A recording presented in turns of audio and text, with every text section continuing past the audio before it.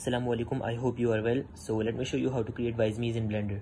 First select the mesh, then go to object data properties, create a new shape key, name it mouth shape A, go to edit mode, select the top two faces of the lower lip, turn on proportional editing, make sure connected only is checked, move the lip down and make sure you adjust the circle of proportional editing accordingly, pull the lip a little bit inwards.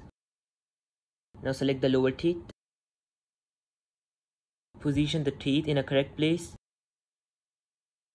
Now select the tongue, move the tongue down as well, go to object mode and you have successfully created the first shape key.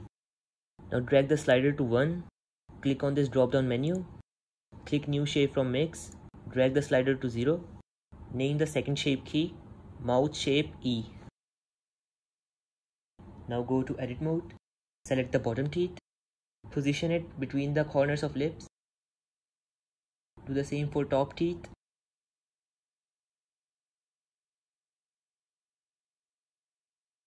Now adjust the lip and make sure proportional editing is on and connected only is checked.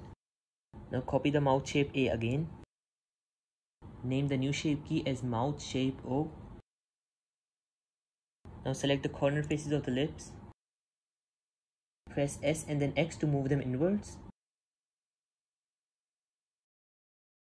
Now press G and then Y to move them outwards.